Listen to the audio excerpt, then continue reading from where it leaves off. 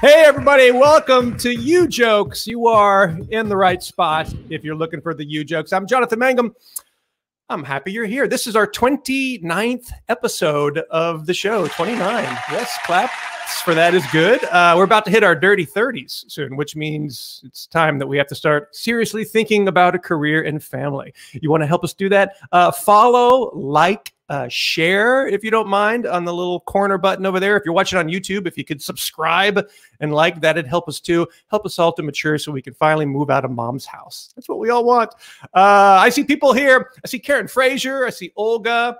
Hi from Michigan, Debbie Bridges says. Chico Sanchez is back. Angela Rosenender. Sweet dude. Carol Wild. Hey, Carol. Jess, you're 29 and feeling fine. Jess is a funny person. He has won several of the challenges here in the audience part. I see John Petone Jr. Aloha, everyone. It's going to be a tough act to outwit the legend of Colin Mochrie. I don't know, because if anyone can beat Colin, it's our other guest tonight. Hi from D.C., Michael Mazzetti. Hello. Paul N. What is up? Karen Talbot. Hey. Barry Walls. I named my sourdough starter after Colin Mochrie. Okay, Barry. And then there's another Canadian. Oh, tonight's show is actually so Canadian. Both of our guests are Canadian. Our producer, Josh, is Canadian. I am the only non-Canadian. Todd Frost says hello.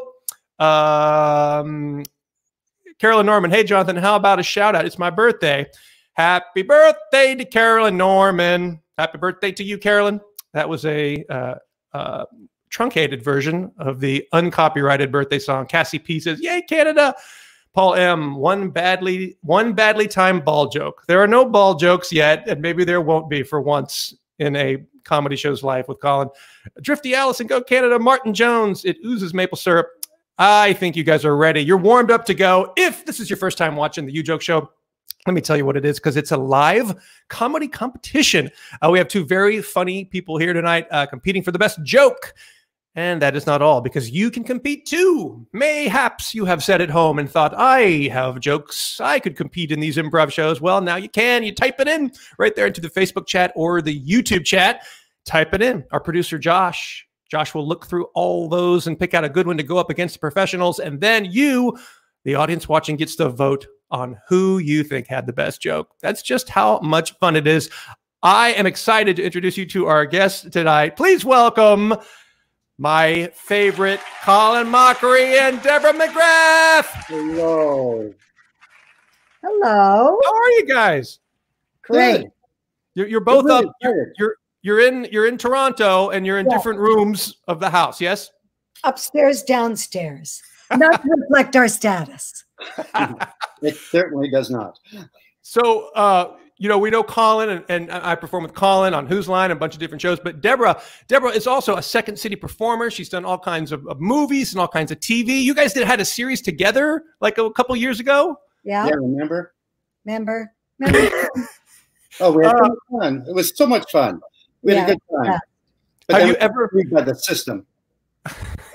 Have you ever competed against each other in a comedy program? Just in the kitchen. Yeah. Ooh. On a nightly basis. Oh. I pour the wine, light the candles. He does everything else. Oh. What was tonight's meal, Colin? Tonight's meal was a pasta with pesto chicken, red peppers, and asparagus.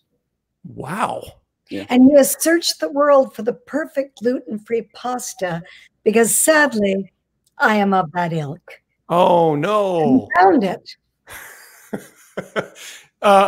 Colleen Macular says, "Oh, such a cute couple. You guys, you've been married for like 25. How long have you been married?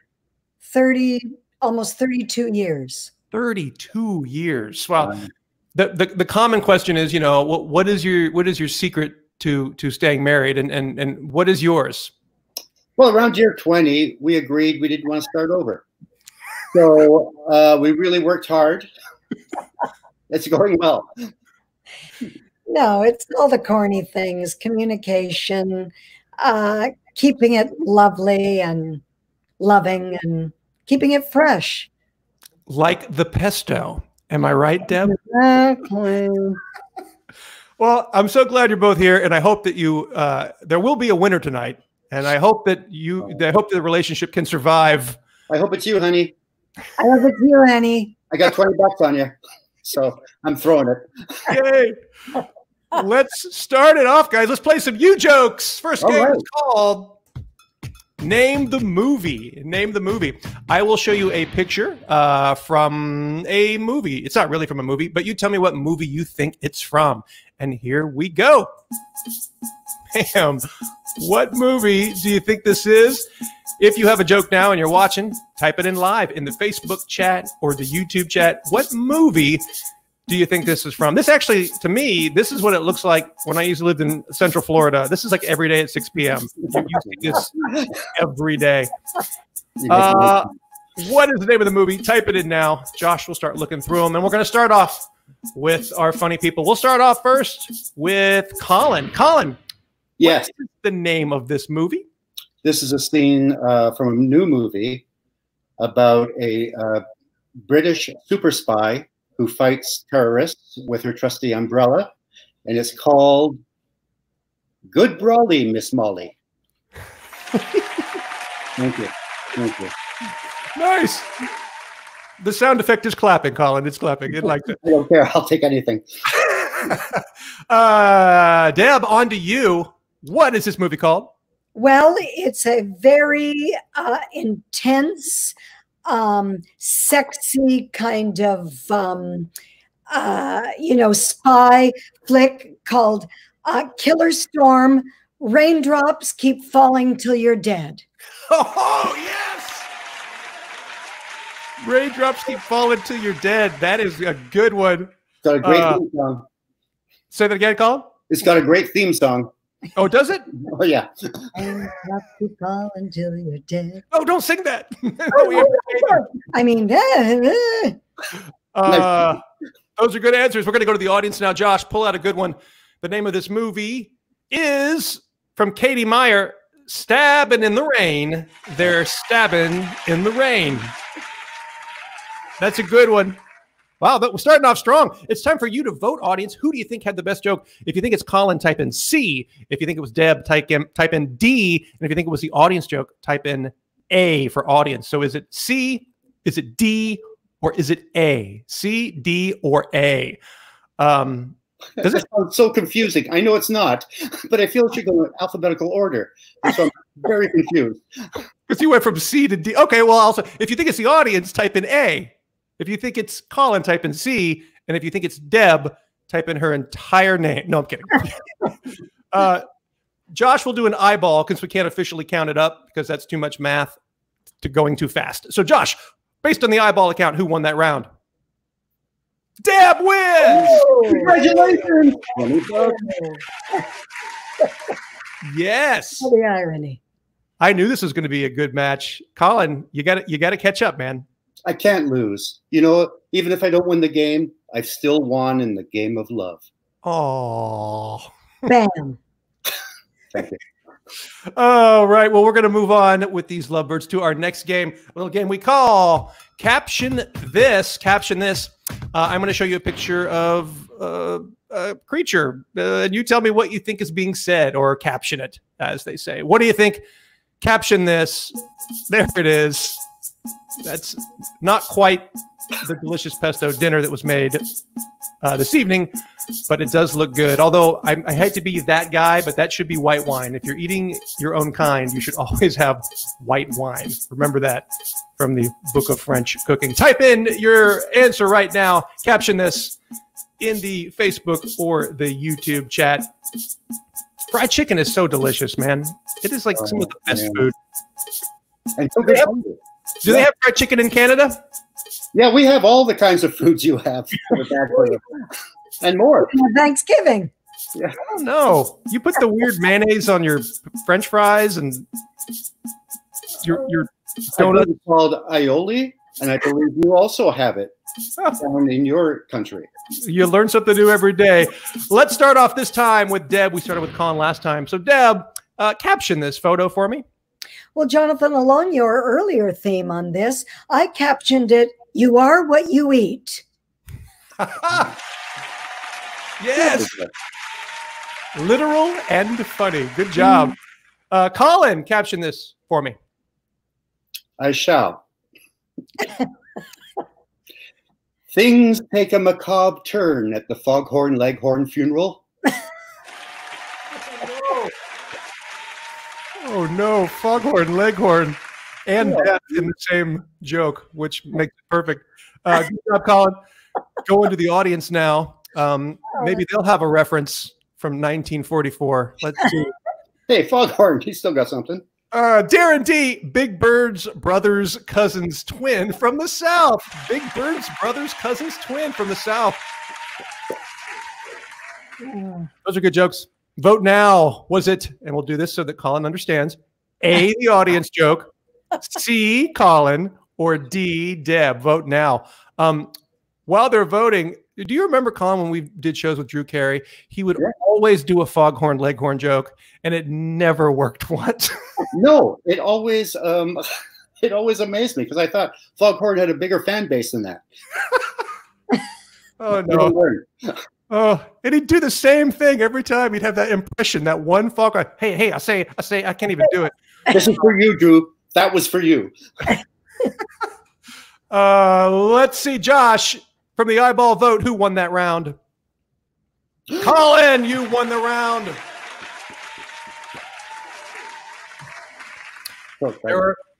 There's enough Foghorn, Ellen Cleghorn fans out there for you to still win. Oh, okay. An Ellen Cleghorn reference is also good. Oh, let's move on to our next game. It is tied. It's tied, you guys. Colin has one. Deb has one. So it's so far still peaceful in the Mochrie house. Let's see. Next game is called Finish the Lyric. I'm going to show you a lyric from a popular song, and you finish it for me. On a train bound for nowhere, I met up with. This is from The Gambler by Kenny Rogers. On a train bound for nowhere, I met up with. Although if a train was bound for nowhere, you'd end up somewhere, and you should probably ask for your money back. But that's just my opinion. Finish this lyric. On a train bound for nowhere, I met up with. We started with Deb last round. So, Colin, you are up to bat, sir. On a train bound for nowhere, I met up with. On a train bound for nowhere, I met up with the conductor who said I really should have checked the ticket. Yes. That requires a bit of thinking, which makes it even sweeter. You know what? I like to do my comedy for the eggheads. Hey, wasn't that funny? I'm sorry, I laughed a little. I choked. A little too hard. Okay, Deb, finish the lyric for me. On a train bound for nowhere, I met up with no one. We still took a selfie. Oh, yes. Social commentary and comedy all in one. Go to the audience. Josh, what you got? From Harrison Fine, on a train bound for nowhere, I met up with Foghorn Leghorn. Oh, yeah. This must be an older demographic tonight. I think so. That was a good one. A callback, as we say in the improv community. Vote now. A for audience, C for Colin, or D for Deb. A for audience, C for Colin, D for Deb. What do you guys been doing like lately for fun? Like what is your enjoyment? We're chilling and swimming and barbecuing and doing fun things like this. Yeah. Cool. Some dance videos that she put on Instagram at Deb McGrath. Check that out. Oh, sweet. Yeah. Like dance, like instructional dance or like performance dance or no, what? I was doing Deb's Insta ISO dance party. When we got locked down, I did a different dance every night. And then I started to post dance numbers from the musical series that Colin and I did. Oh, and that's full epic dance numbers written by the Tony Award-winning team of Lambert Morrison. And it's on my YouTube. No. No. What? You don't Instagram. No, but no. Oh, yeah, YouTube. No, you're right. Yep, YouTube.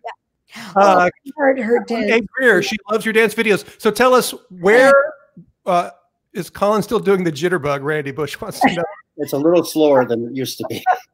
So Colin and I danced together. It was great. It was fun. Where exactly can we watch it now? Instagram? Or my Instagram, and then the dance numbers from the series Colin and I did are on my YouTube channel. Is it your channel? Debra McGrath. So look up Debra McGrath and watch those. John, let's go back to that round and find out who won that round. Josh, from the eyeball, who won that round? The audience. Oh.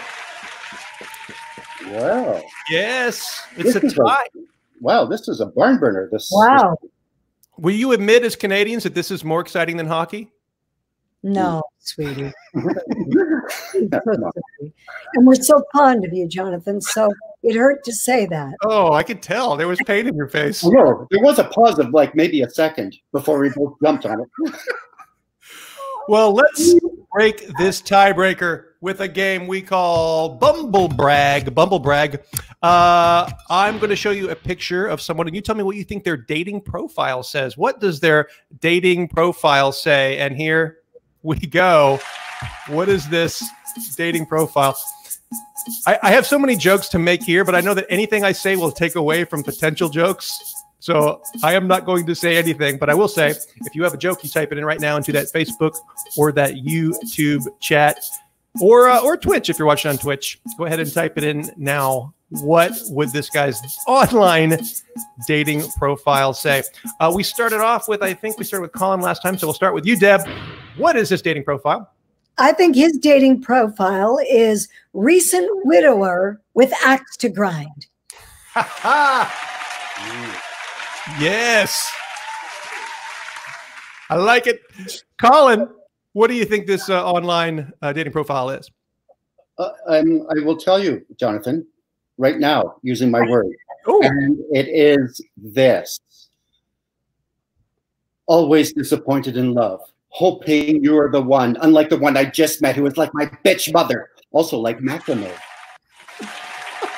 Wow. There's some anger coming out of Mr. Mochrie. I was trying to get a foghorn leghorn reference in and I couldn't get it. The audience seems to love it. Oh man, let's go to the audience here. Josh, pull one out for us. Pull one out for us. That's better. Dangerous safety. Don't tell anyone I'm a minor. Oh. Don't tell anyone I'm a minor. I like that. You guys go ahead and vote now. Was it A for audience, C for Colin, D for Deb? That's A for audience, C for Colin, D for Deb. Aren't you both? I mean, I'm so happy that I did not have to live during times of dating online. Can you imagine? Oh, dear God. No. Although we have many friends who have met mates through online dating and are having a happy marriage, but I just, I mean, I was bad in person. I can't even imagine. Who was your story? This guy, my son, say hi, Chase. Come on, put your face in here. Yeah, he's 16. That's all he has to look forward to. Did you have a date with an online? Didn't you meet someone? Yeah, Did it go well? Did it go well? I seem to think so, yeah. Yeah. I seem to think so. We'll find out what that means when the show's over. Yes. Oh. Josh, who won that round of Ujokes? Colin won the round. I'm Josh. It was the macrame, I think, that won it. I think you're right. The bitch mother macrame, which you can buy a T-shirt. Bitch mother macrame right here at Ujokes. It's Colin's in the lead. He has 2. Deb, you have 1. Audience, you have 1. It's getting real, folks. This is a little thing that we call Last Show's Best.